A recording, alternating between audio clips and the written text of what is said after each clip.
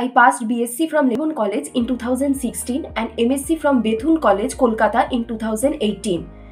Then, by clearing West Bengal SET and GATE in 2020, I joined PhD program, but some unavoidable personal issues, I have to quit it and then again decide to qualify CSIR NET.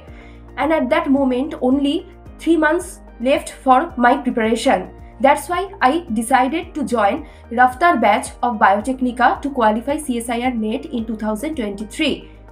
As I joined RAFTAAR batch, all educators of Biotechnika mainly covered up the important topic of each unit, and not only covered up the important topic of each unit, but also they solved PYQs and MCQs associated with that particular topic, which is very beneficial for me.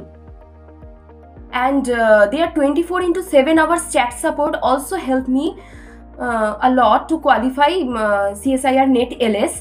And when I could not solve any PYQs and MCQs, I send it their email ID, and they also reply me within 12 hours, which is very much helpful for me at that time.